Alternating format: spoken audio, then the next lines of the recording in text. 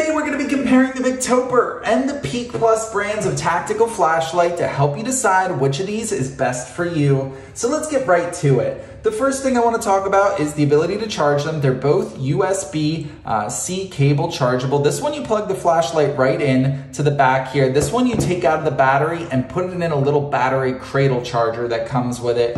I do prefer the charging method of this Victoper here just because you can use any cable and not a specific battery cradle like you have to with the PeakPlus.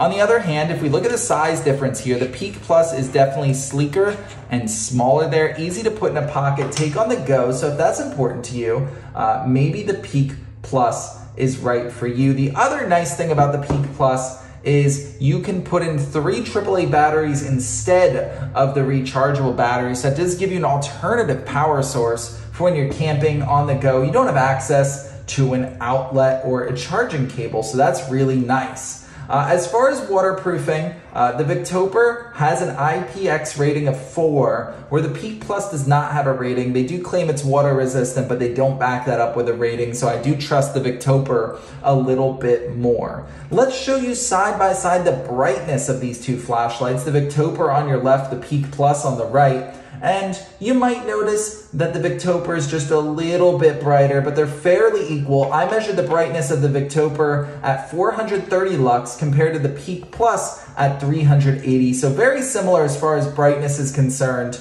But let's talk about battery life because there is a stark difference in that. The Victoper I measured at running 9.5 hours on the high setting, and the PeakPlus only ran 4.5 hours. So while you do have the ability to supplement that with AAA batteries, you're going to be running through your battery life far more frequently on the PeakPlus than the Victoper. So that's a sacrifice you might be willing to make for a little bit of a smaller size. But personally, if I had to pick one, I'd be choosing the Victoper for a little bit better brightness and much better runtime. Despite the fact that I can't use batteries on it, I don't think I'll need it at 9.5 hours of runtime.